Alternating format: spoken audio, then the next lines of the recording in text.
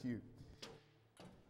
I hope you have been paying attention as you turn to our New Testament reading found in the Gospel of Matthew, chapter 21, that we have been repeating that Sunday that we are reading about and celebrating today. We as a congregation have been repeating the actions and the words. Hear how many actions and words that we have done this morning that you hear in this text. Matthew 21, 1 through 13. And so as they approached Jerusalem and came to Bethphage on the Mount of Olives, Jesus sent 2 disciples, saying to them, "Go to the village ahead of you, and at once you will find a donkey tied there with her colt by her. Untie them and bring them to me. If anyone says anything to you, say that the Lord needs them, and He will send them right away." This took place to fulfill what was spoken through the prophet. "Say to daughter Zion, see, your king comes to you, gentle and riding on a donkey and on a colt, the foal of a donkey." The disciples went and did as Jesus had instructed him. He answered, "This is Jesus, the prophet from Nazareth in Galilee." Now Jesus entered the temple courts and drove out all who were buying and selling there. He overturned the tables of the money changers and the benches of those selling doves. "It is written," Jesus said to them, "My house will be called a house of prayer, but you are making it a den of robbers." This is the word of God for us today. Thanks be to God. Oh, how we love a parade. We love them because they celebrate something good and wonderful. Maybe it's the season of the year. Maybe it is to celebrate a triumph, certainly to celebrate winners. We love a parade. Jesus today is riding into Jerusalem on a donkey, and it indeed was a celebration parade. The Messiah-hungry crowd witnessed, and they interpreted Jesus' arrival as it had been written by the prophets of the Old Testament, many of which we have read today, and there are others. They saw this as their day. It was a hero's welcome. It was Jerusalem's equivalent of a ticker tape parade. But instead of confetti, it was palms. The Jewish Messiah is coming. As one poet put it into the words of those gathered around Jesus that day, "He's coming straight to Jerusalem's gate." The folks were excitedly saying, "So let's get out there in the open air and show the Romans for what we've been praying." They just knew this was it, and they were so excited. It's even Matthew saying the whole city was shaken, and people were asking, "Who is this? Who is this?" And for a while now in Matthew, if we have been paying attention, Matthew has been attempting to help us understand the answer to that question. Who is Jesus?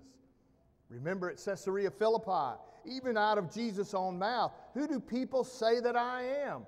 Just a prelude to this day. But then he turns and he says, "Who do you say that I am?" But then, as if to make sure nothing was left unturned, Jesus' own lips make a prediction. "Yes, I am the Messiah. But wait.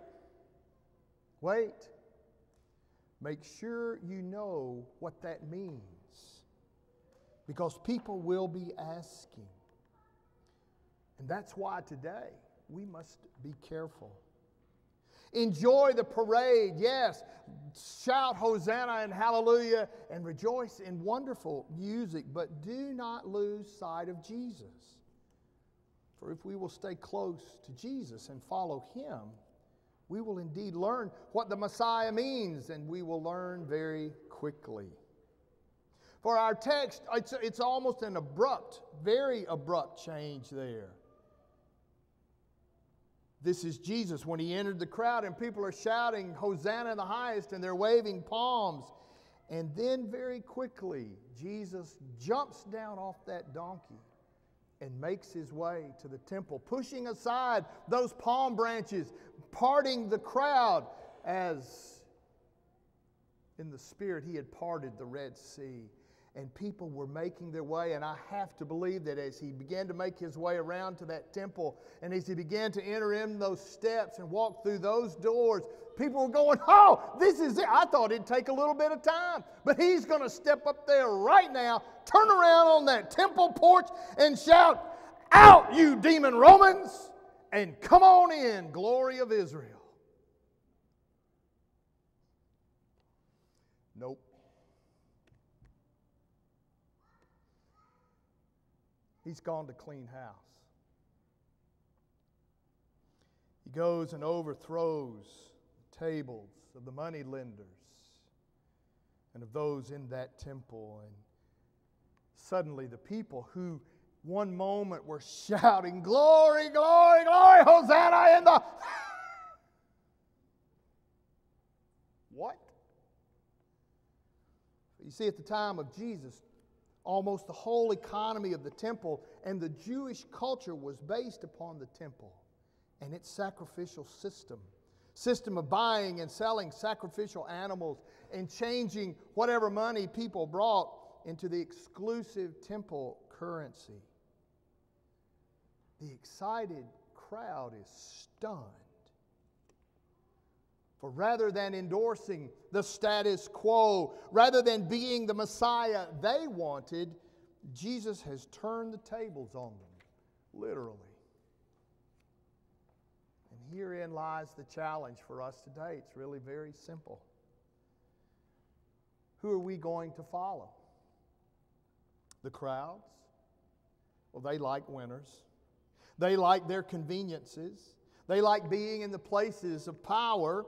That is why the crowds will move so quickly from Hosanna to crucify him. For Jesus pushes back against their expectations of what the Messiah would be as they wanted it. And they did not like it. You'll remember it was the words of Martin Luther King Jr. who said this: "The truth will set you free," as Jesus said, "but first it will make you very angry." And it will. All along, Jesus has spoken of rejection and suffering. And even the own disciples are saying, "Oh, no. You've got that wrong. Our Messiah is going to be at the head of the parade." You see, suffering doesn't mark it well. I doubt if we put on our church sign out front, "Come with us and join us Sundays. We learn how to suffer and be rejected like Jesus." Some of you might not even show up. We don't like a hung-up-to-die Jesus. That's not the idea of the God we want. We want a strong and powerful God, an omnipotent God who's in control, a God of majesty and glory. That's why there was an article recently about an architect who had designed a large, brand new church in California. And he was pretty adamant about refusing to use a cross anywhere. "We do not want any crosses," he said, "at the church, either outside or inside. None. We don't want anybody to think of failure or weakness. Why would we want a symbol of a man slumped dead on a cross after his few friends have gotten out of Dodge?" That sounds a little harsh to us. We have a cross here. I'm standing behind a cross today. We wear crosses for us. But it's still the question: am I with the cross or am I with the crowd? That's why Holy Week, this week that we begin today, it's called Passion Week. It's why it is the center of the Christian life. All four Gospels, in all of them, this week is the climax of Jesus' story. All of them tell their story to come to this week. And let me remind you that no other world religion or faith system has at its center a man condemned to die by public torture. We can follow the crowds, or we can follow Jesus. He will go into Jerusalem. He will clear the temple, and then he will leave. And we have a choice to make.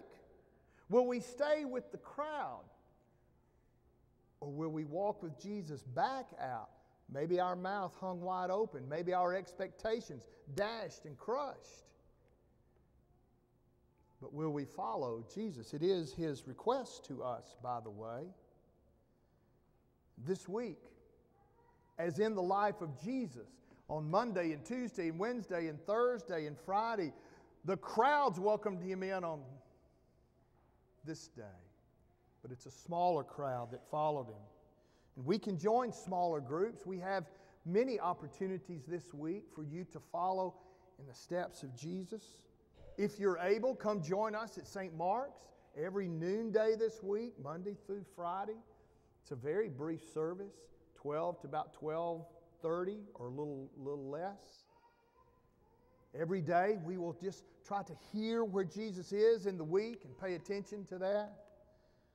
But if you're not able to do that, I encourage you to make your journey here Thursday night, as we'll be over in the sanctuary, where we can share in that last meal with Jesus. We can watch as he agonizes over the night, and we can stand with him, maybe fall asleep like the early disciples did. And then this year, we have another opportunity Friday night here in this room to watch and to witness the horrible and terrible events of that day that occurred because of love. I encourage each of you to take any of the Gospels or take all of them and take a little bit of time each day just to read between today's triumphal entry. And don't rush to Easter. Spend some time in each Gospel in between those times. Listen, watch, place yourself in there. Follow Jesus. For if we choose to follow Jesus rather than the crowds, we will indeed learn what it means to be God's Messiah. It will not be easy, I promise you. The crowds that turned away from Jesus will turn away from us. The crowds that hunted Jesus down will hunt us down. The crowds that accused him will accuse us. And in some ways, the crowds that crucified him will crucify us. Now we're beginning to see why it may just be easier to stand with the crowds.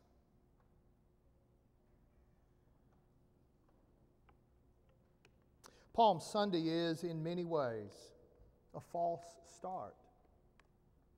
As we have said, Jesus comes into the city. Everybody's excited. Everybody's ready. Here we go. But then he challenges the status quo, and then he leaves. No revolution yet. But the journey has begun. The journey to the cross has now been set in motion. And certainly we will celebrate next Sunday the resurrection. But first, we will have to follow Jesus through Thursday night and Friday. And it is in this journey that we will see God's love truly and most intimately revealed.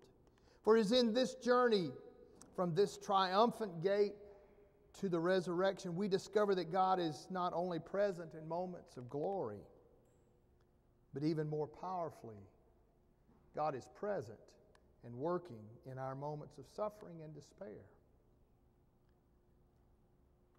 We like parades,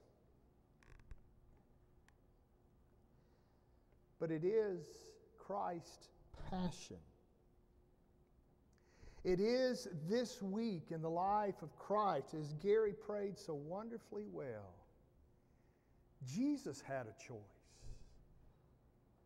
and at every point chose the way of the cross.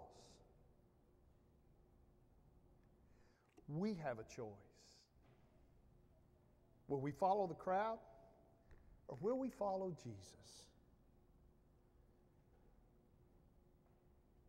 And if we choose to follow Jesus, it will change us forever.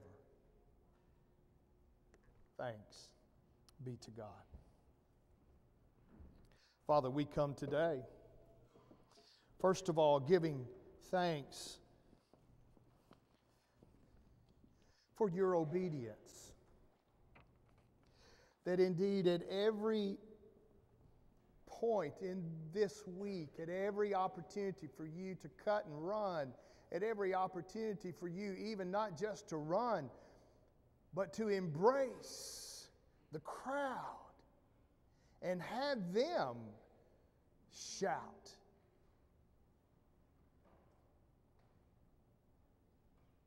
You chose obedience. For none of those other things would have cleansed us of our sin. None of those other choices would have made our relationship with the Heavenly Father right. So we pause to give thanks on this day. A day when you could have just reveled in the praise. You stopped it quickly and reminded us all that this coming week will be difficult for you. You ask us to follow you now, Jesus, and that now becomes our prayer. God, we have many distractions in our lives that can keep us from following you this week. First and foremost, we don't like suffering any more than you did.